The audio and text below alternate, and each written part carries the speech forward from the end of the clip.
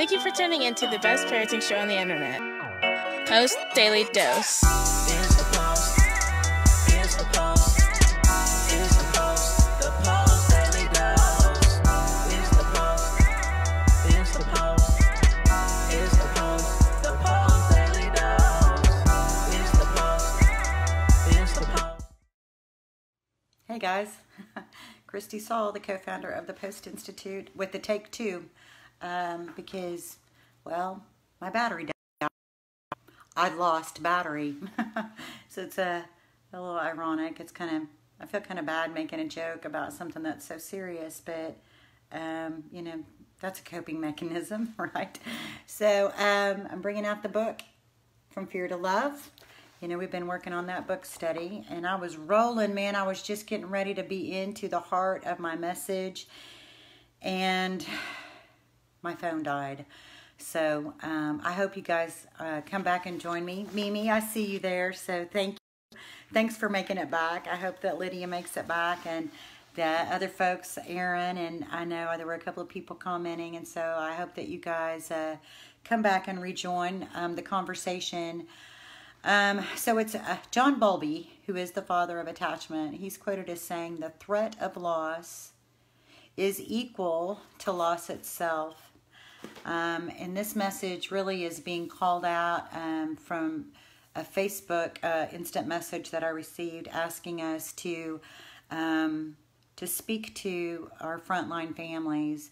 And so when I think about, when I think about that phrase, the threat of loss is as real as loss itself, and I allow it to really saturate my heart and to think about many of us have experienced loss. We've experienced death of loved ones. We've experienced divorce. We may have experienced loss of our own children. And then when I think about our children, and I think about regardless of the circumstance of being in foster care or being adopted, it's still a significant loss, a loss of their family. And so then when we layer that on to the national health crisis, to the pandemic, and you think about the things that they're missing, the things that they feel like they're losing contact with their peers, with their teachers. And for many kids, those are really safe, loving relationships. And the knowing that in some cities, frontline workers, especially healthcare workers, are being quarantined away from their families. So they're having to stay at the hospital or in housing provided that's controlled. And that's because they want to make sure that the people who are keeping the community well and providing safety for the community's health, that they are not accidentally getting exposed. And so think about that. My goodness, if you are a parent of a child, a foster child, or an adopted child, a child who's already experienced significant loss, and now a parent is not able to stay home because they're quarantined, the threat of loss is as real as loss itself. That's very hard for those babies to understand, no matter the age. Even a grown-up baby, even a grown person, you know, the baby inside of us is going to feel that loss or the threat of that loss. They're going to feel that separation, and it's super significant for us to just, no matter what community we're in, we're all experiencing the pandemic differently. Like I was saying, here in Oklahoma, we're actually going to be opening up certain parts of business that had been closed effective May 1st with all these guidelines, and you know, hopefully it'll go well. Hopefully it will go well, and hopefully will be part of a process that helps the world open up and be safe.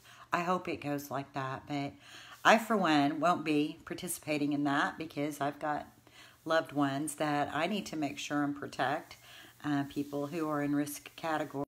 And so we're all in our own little bubbles, you know, in the bubbles of our community, and we don't necessarily have full comprehension or full understanding of how large cities, how things are being, where people naturally live on top of each other, live closer to, talk about Boston, Massachusetts, LA, New York City, Michigan, Dallas, Atlanta, these big metropolitan areas, Denver, where people literally live right on top of each other. And so the pandemic has a very different effect in places like that than it does in a state that's much more rural, like Oklahoma.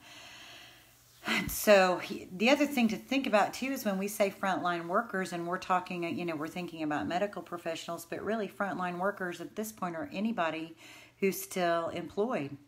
Anybody who's still out there actively going to work every day is a frontline worker. So whether your loved one is working at a grocery store or working at a drive-through where people come through and get their groceries, or whether they're working at a drugstore providing life and death medications to people who might be super stressed out, or whether they're at a nursing home as an employee, or whether they're at a hospital as a surgeon.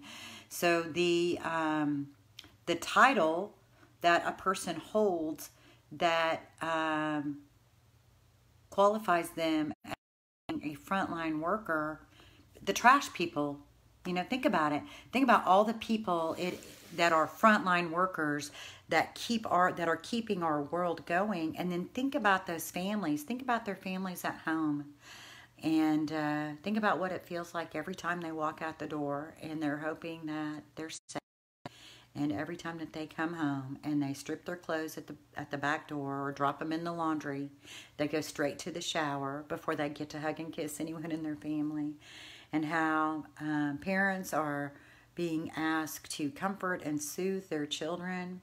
Imagine a foster child or an adopted child who's already had so much loss, and now a parent is trying to help them understand why mom or dad isn't home, or why they have to wait till they get cleaned up before we give those hugs and kisses.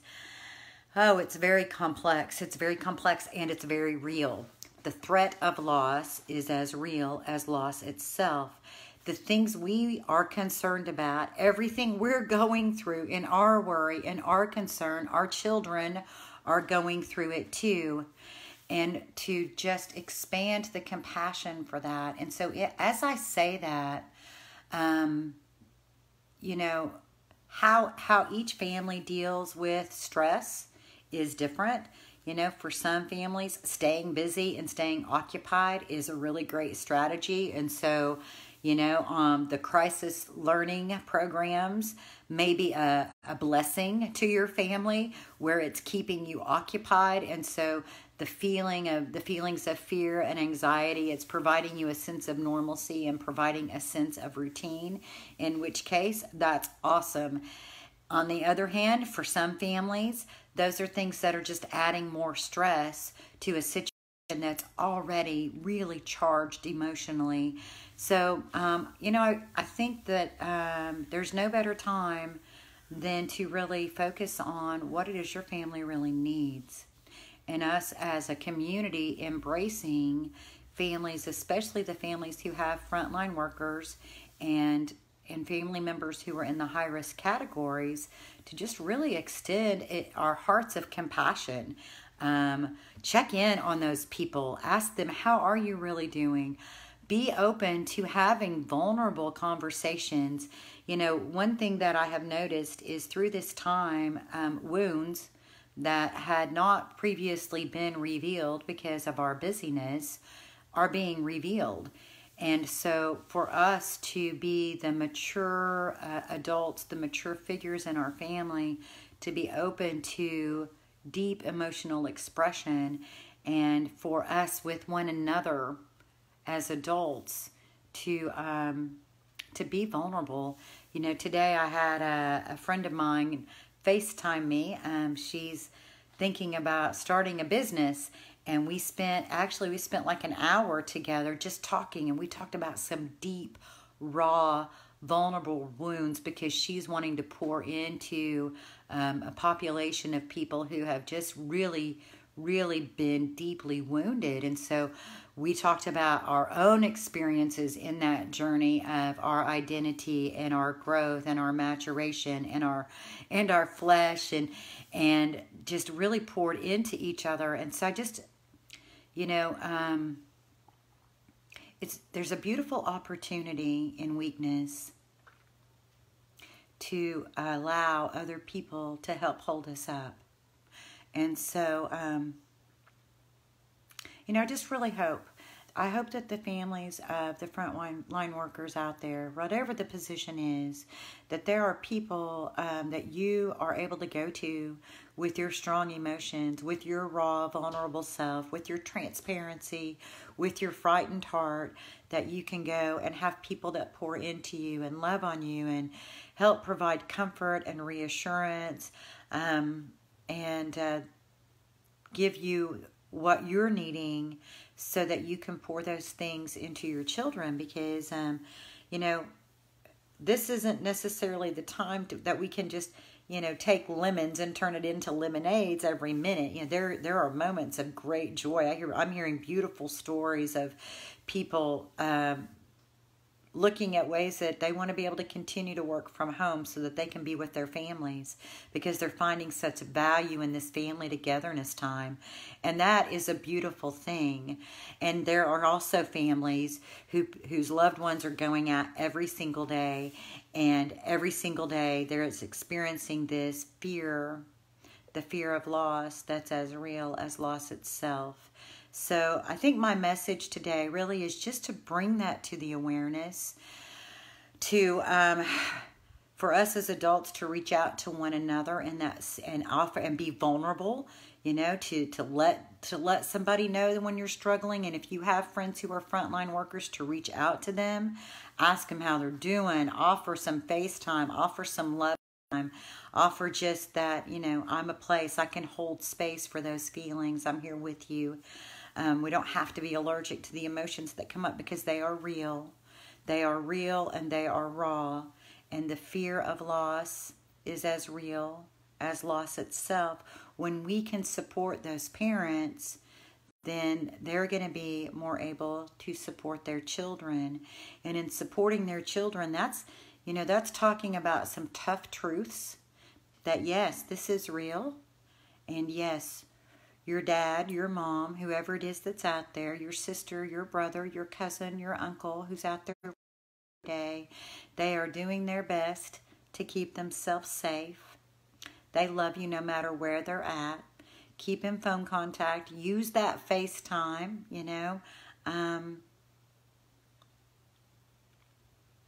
I find myself worried, after watching the national news. Here in Oklahoma, it's quiet. But when I look at that national news and I see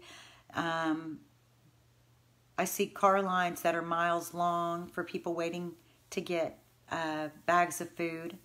And I hear the stories of college students who are in a gap where they can't get assistance, like food stamps and SNAP, and because they're living with their parents, or because not working 20 hours a week, or whatever governmental rules were in place that made sense during a different time, and those rules haven't been adjusted. And so we have people falling through the cracks, who really are in very difficult situations for basic needs to be met.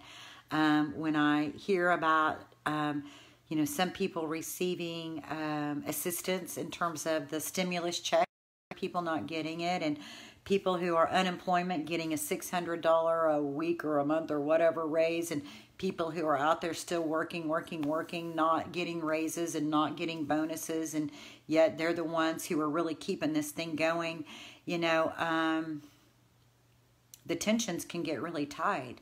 And then when tensions get tight and stress gets tight and fear takes over, then our best of humanity does not show. When we start fighting against one another, we start perceiving these fears, and we start feeling as if there is a lack versus that there's plenty, and believing in the greater good. And so I guess that's the other piece is, someone in Dallas maybe feeling the pressure of this, the stress of this way different than me in Oklahoma. And so those of us who are living in places that are not hot spots, we have a privilege and we have an opportunity, and that opportunity is to carry those people in our prayers, to carry those people in our generosity, to carry those people in our hearts.